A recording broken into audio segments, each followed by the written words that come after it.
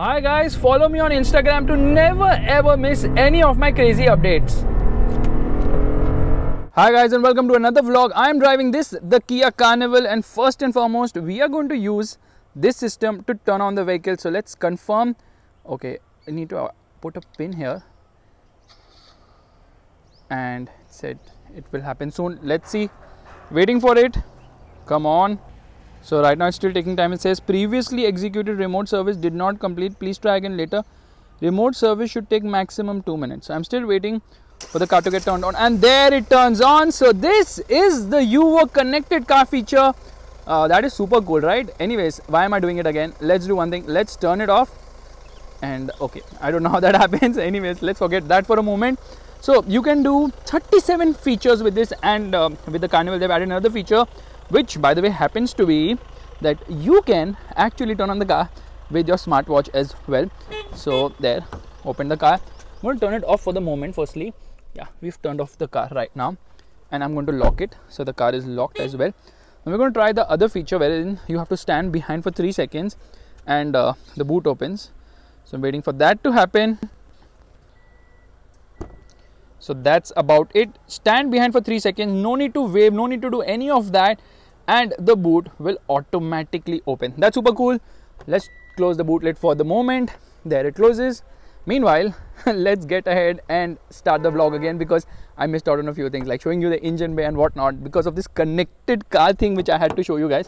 So here it is, opening the hood of the vehicle, and actually we have to turn on the car as well. So here, turning on the car, rose to life, lights are on, and let's get ahead right away with the Kia Carnival.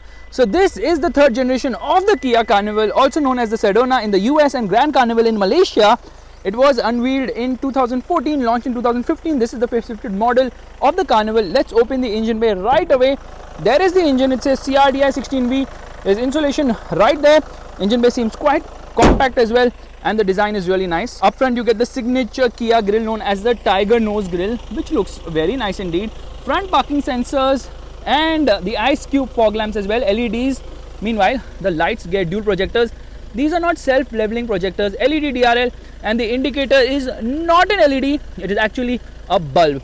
So in terms of design, the car looks nice, but it gets artificial skid plates both at the front as well as the rear. You can see this chrome treatment for the premium appeal. And talking about chrome, well, these 18-inch wheels are also full of chrome. 235/60/18 is the size of the tire, MRF. Meanwhile, from the side, as you can see, the car is super long. This car is more than 5.1 meters in length. The wheelbase happens to be more than 3 meters. But in spite of the MPV size, in terms of size, actually in terms of dimensions, it matches the Toyota as well as the Mercedes V-Class. So from the rear, the design looks really nice and pleasing as well. Again, you get LEDs on the tail lights, but you know what? The indicator is also an LED here, I believe. But lower variants do not get LEDs on the tail lights. You get this chrome strip at the rear. Kia written right there, says Carnival and Limousine. Limousine happens to be the top trim of the Kia Carnival. There are 3 trims on offer. There's Premium, there's Prestige, and there is Limousine. Although all of them have the same size. Don't really understand why they call this one the Limousine. Limousine is usually known for being longer in length. So technically, all the variants of the Carnival happen to be Limousine. Now I know what you guys are thinking. What if you're refueling fuel and you open this gate? Well, don't ask what will happen. Anyways, you get a rear spoiler right there, along with a shark fin antenna on the roof. Meanwhile, rear parking sensors, rear camera, and from the side, it looks really nice. So 3 colors are on offer. One is this one, white. The other is that one. Not sure if you guys can see it. That is the other color, and then there is also a silver. Auto written, just to tell you that, you know, this is an automatic, but it only comes with an automatic. Chrome door handles, request sensors on all the doors. Let's open the boot right away. Like I already showed you the trick of opening the boot, but right now all I need to do is press a button. It's a powered tailgate, which is actually a very nice thing. The boot capacity with all the 3 rows up is a massive 540 liters. This is a car where you can carry 7 passengers and all their luggage as well. But if you want to increase the boot carrying capacity, you can actually recline the seat. So you know, press this button, this actually moves the seat. Yeah, you can pack it up like this, and there it goes. So you can actually increase the luggage carrying capacity by pulling it like this, and it's so easy. I'm able to do it with one hand. So there it is, increasing the boot carrying capacity to above 1600 liters. Can fold that seat as well. In fact, if I want to put it back, I can just pull it like this, and there, you know, recline angle is quite a bit here with this car. So there, it's slotted. Let's pull this one as well. Now the spare wheel is not a full-sized one. So Kia says the reason for that is that they don't want people to be driving on the fifth wheel, so that they change the tire fast. Now there is this hook right there. This is obviously a box with, I think, a lot of electronics inside. You get a 12-volt charging socket right there, and the hook. Boot is massive. It's massive. In fact, if you want to recline the seat, you can still do it like this. Yeah, there it goes. So the flexibility of the car is amazing beyond doubt. Closing the boot. Now you might be wondering, why didn't he show us the spare wheel? Well, the spare wheel happens to be below. Yeah, that's right. It's right below. No, it's not. Where is the spare wheel? It has to be in the boot. Let's open it right away. I didn't know the spare wheel is kept where. That is the camera of the car, the rear parking camera. So spare wheel is not placed here. Where is the spare wheel? Can you guys find out where the spare wheel is? Because I definitely cannot find it at the moment. I was thinking it must be down, but it's not down. So the spare wheel should be somewhere here. Yeah, actually it is there only somewhere. It's properly packed, and multi-link suspension. Looks really nice. We have 3 rows to talk about. So the rear doors are sliding, of course, and there are 4 ways you can open them. One, I will show you right away. You can keep the buttons pressed on the remote of the car, or you can simply pull it like this, and there it opens. Meanwhile, you can see the space in the second row is massive. So there are 7, 8, 9 seater options, and this is the 7 seater, which also gets the option of VIP seats. Now why are they called VIP seats? Because it gets a leg rest here. How do you open the leg rest? Well, just pull this lever, and I think it's got stuck. Yeah, pull this lever. That is how you actually use the leg rest. This obviously happens to be the control to move the seats ahead and behind, and there's a lot of travel on offer as well. Meanwhile, this is to tumble the seat down, and you can move it easily just in case someone wants to get into the third row. And this is actually to move the seat sideways, so you can move the seat sideways as well. Yeah, why so? So that they say it's easier to get in. When you move the seat inside, it travels further behind. Yeah, because then, you know, it's not going to foul with this place. Lot of space on offer in the second row. You got armrests, you got screens as well, and there are bottle holders too. There's a bottle holder there, there's a screen there, there's a hook, there is of course a magazine holder as well. So in terms of, you know, space, it's a very practical car. Now this seat also tumbles completely and folds so that you can actually walk into the rear seat. That's how convenient it is. Right now what we're going to do is we're going to move this ahead. First and foremost, we need to put this down, which means yeah, that's down. Let's move the seat all the way ahead, and that is the rear seat of the car. Now under thigh support isn't that great, headroom is just about adequate, but adults can actually sit there. That is the level of space on offer. In fact, you also get a USB charging socket right there, and let's get inside, which is a little bit of an effort. It says ISOFIX child seat mounts. Actually, ISOFIX child seats, you can recline the seat from here as well. So that is basically to get your recline angle right. Headrests are adjustable at the rear. You get sun blinds at the rear as well. Handle along with a light placement right there, and of course AC vents right on the top. Again, sun blinds are there on all the rear windows, which is a nice thing. Magazine holders right there as well. So this car is a proper 7-seater, because people can sit in here comfortably. If you don't put the seats in between and let them be on either side, center passenger can be a little comfortable. However, because it's a 60-40 split, well, something can get stuck here. Twin cup holders along with storage space right there as well. So the third row gets a big thumbs up from me. Let's get inside the second row of the car. Now I was telling you about 4 ways of actually opening the doors and closing them.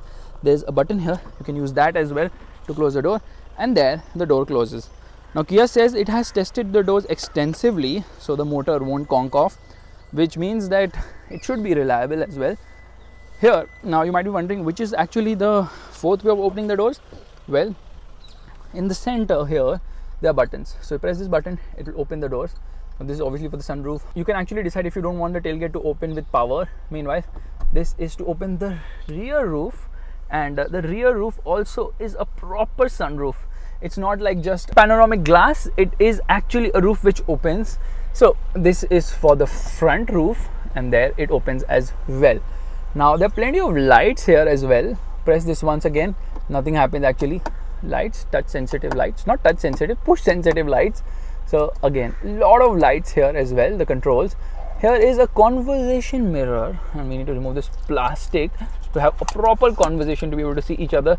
There's a conversation mirror, you know, which was the first car to get that. Well, that happened to be the Mahindra XUV. Auto dimming inside rear view mirror with 3 functions: SOS, roadside assistance, and UVO functions.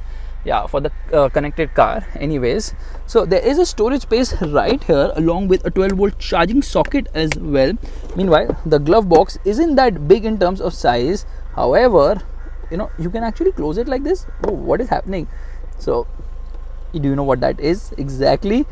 Anyways, there's another glove box on the top. Now both the glove boxes are actually small in terms of size, but the door pockets are really big, and there's another compartment right there. So in terms of practicality, it's really nice. And co-passenger also gets lock and unlock functions in this vehicle, so it gets this dual tone treatment of black and beige. Meanwhile, there are a lot of hard plastics on the lower side of the dashboard. So as you can see, the car is comfortable, has a lot of space as well. And you know, dual roofs is a nice thing. In fact, when last time I drove the car, it had different features because it was an international spec model. For India, they have specifically added a few features, like obviously BS6 compliance, as well as the UVO connected car. Yeah, the connected car feature is not there. Plus these screens also have been added for Indian market, along with that air purifier. Now you can see there's good amount of space. This carpeting is also really nice, and this is obviously the mechanism for the door. Now these things are similar to the ones we saw on the other side as well. So seat moves in a million ways. Seat is very comfortable. This is actually Napa leather, and it comes from the US. They call this the VIP seats because of Napa leather, and of course this leg rest as well.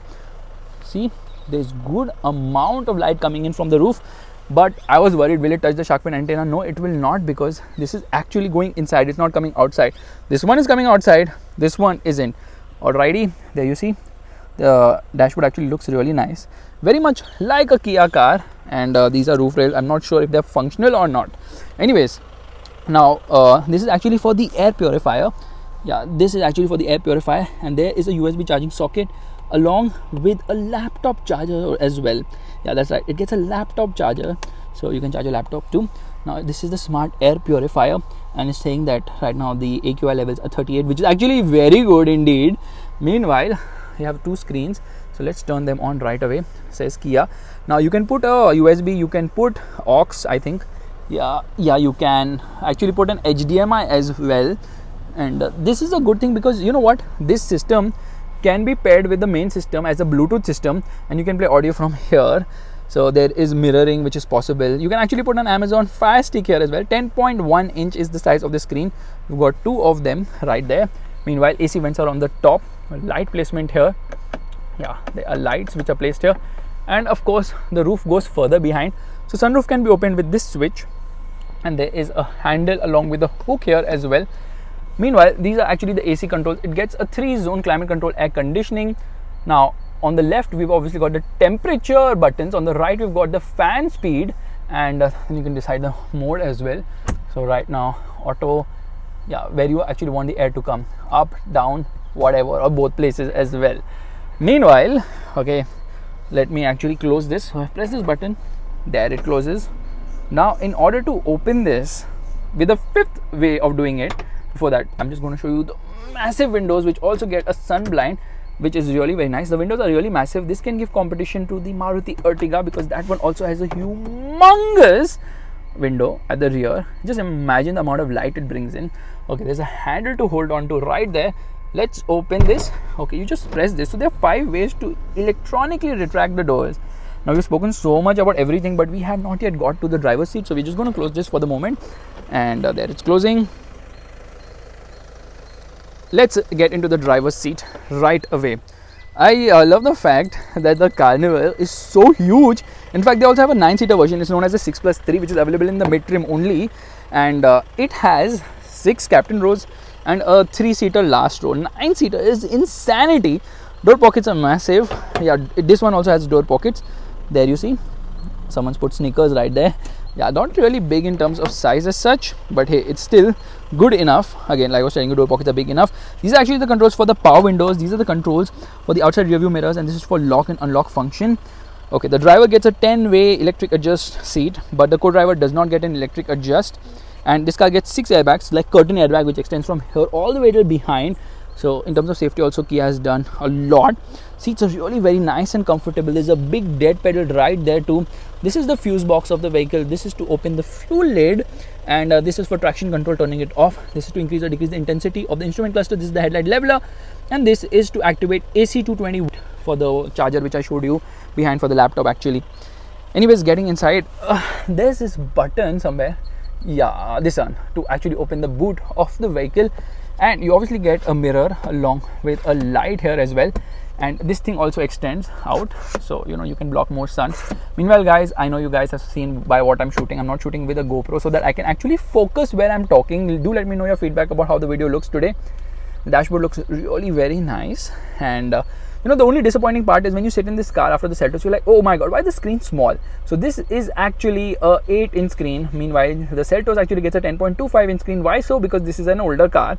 It's a global model. So you've got twin cup holders right there. Those are my room keys actually. And this storage box is so big, it can easily accommodate a tablet. In fact, this is a sunglass holder, can be removed. You see, storage space is good. There is a USB charging socket along with a 12-volt charging socket as well. So plenty of charging options, and this one also has a light back into place. And there is this wireless charging pad as well, along with a USB charging socket right next to it. Plenty of controls. So the driver gets a cooling function, which the co-passenger does not get, which is unlike in the Seltos, because there you obviously get it for both the front seats. This is for the parking sensors. It doesn't get a front parking camera, but it gets front and rear parking sensors. This is the electric parking brake. This is the auto hold function, and this is the active eco button. Basically, it's the eco mode of the car. Now you can see the center console is not really crowded as such. A lot of buttons here. These are obviously for the air conditioning. Like I told you, it gets a 3-zone climate control system. These are the controls for the music system, the audio system actually. Engine start button. Now this screen is a touch screen. It's nice to use. The maps are also really very nice, but you know, it doesn't have that triple screen effect which is there in the Seltos. It has a dual screen effect with similar graphics, which is actually a nice thing. Now this car also misses out on ambient lighting, which is there in the Seltos. So certain features which are there in the Seltos are actually missing in this car, including a blind spot monitor as well as a 360-degree parking camera, like with the front camera. Now the system is easy to use. Obviously certain functions are missing because which are there in the Seltos. You're kind of used to it, but it's nice, it's slick, and it's definitely very easy to use. It obviously gets Apple CarPlay, it gets Android Auto connectivity too, and phone projection will be available once brands start giving that as well, along with a wireless connection for Apple CarPlay as well as Android Auto connectivity. So it's a nice screen. Let's get into reverse right away. This is the reverse parking camera. It gets guidelines which are obviously adaptive, and the sound system is really very nice of this car. It actually uses a Harman Kardon sound system with an output of 400 watt, 8 speakers. Let's play an audio right away.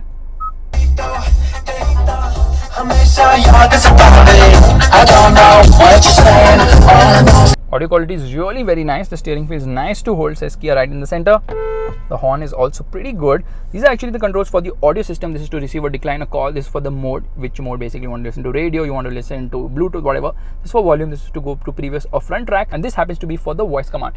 Now we're just going to be shutting the sunroof right now because I'm going to do a wiper test any moment. These are the controls for the headlights. It gets automatic headlights, and these are actually the controls for the cruise control function. Now this thing is closed completely, so let's right away use the wipers of the car. Lot of spray on offer. Wipers work really very nicely, and obviously it also gets rear wiper. Now this binacle is really very wide. Obviously it looks kind of traditional in a way. On the left we've got a tachometer along with a temperature meter inside. On the right we've got a speedometer along with a fuel meter inside, and in the center we've got a multi-information display.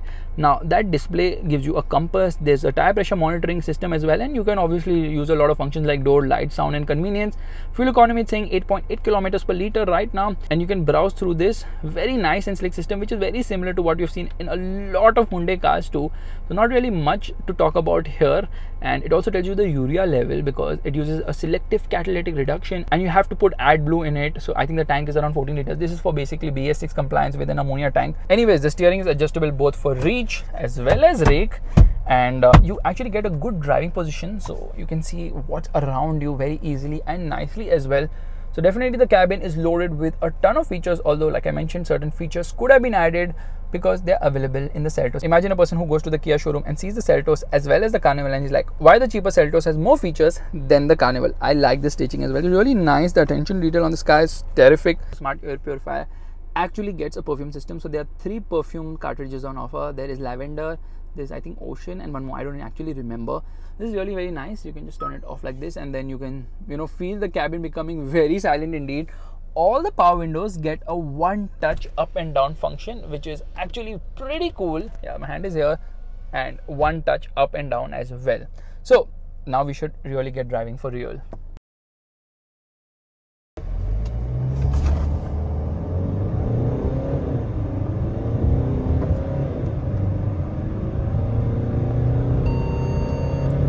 Alright, we started to drive the Kia Carnival, and let me tell you, I'm driving it in the city because I've already done a vlog of the same car earlier with the same engine. So I thought, let's do a different kind of experience with this car. So in the city, does it feel cumbersome? Because it's humongous in size, right? And the steering is also a hydraulic unit. So does it feel cumbersome? No, actually it does not. It actually feels very easy to drive now, obviously, because it's an automatic transmission. But more important than that is the fact that it is actually a monocoque platformed SUV. However, it still weighs a lot at 2,200 kgs around whereabouts, but performance is really very nice. The engine is big in the sense it's really big. It's a 2.2 liter unit. Okay, Endeavour is like, what, main kya job chhod do, but it's a 2.2 liter unit which produces almost 200 horsepower, 197 horsepower, 200 PS of power. And ground clearance is not an issue in spite of the fact that it gets 180 unladen ground clearance. And get into the gas, there's an initial lag, but the mid-range is really nice and sweet. It punches really hard and strong in the mid-range, but then runs breathless in the top end, redlining close to 4,500 RPM. Driving this car is not a challenge at all in the city because it gives you a very good view of what's around, and the windows are massive in terms of size. You sit high up, gives you a commanding driving position. So it's like an MPV with an SUV driving position, which is certainly a good thing.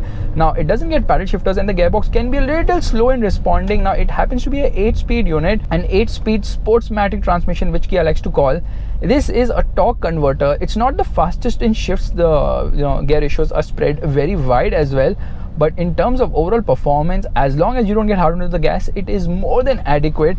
As you can see, it is a complete mess here, but still the Carnival feels so easy. The windows are big, the mirrors are also massive in terms of size. That's what she said. So you can see a lot of what's around you, and want to get going quickly, well, get into the gas hard, then there's that initial lag, and then it pulls really nicely and strongly. That eco mode just ruins things because it dulls the performance of the car, not really making it exciting to drive. But then in regular mode as well, with almost 200 PS of power, actually 200 PS of power, and 197 horsepower, and 440 Newton meters of torque, which comes in at a low 1500 RPM, peaking in at 2750 RPM. That is the reason once you're in the meat of the torque band, well, it gets going smoothly with a lot of enthusiasm as well.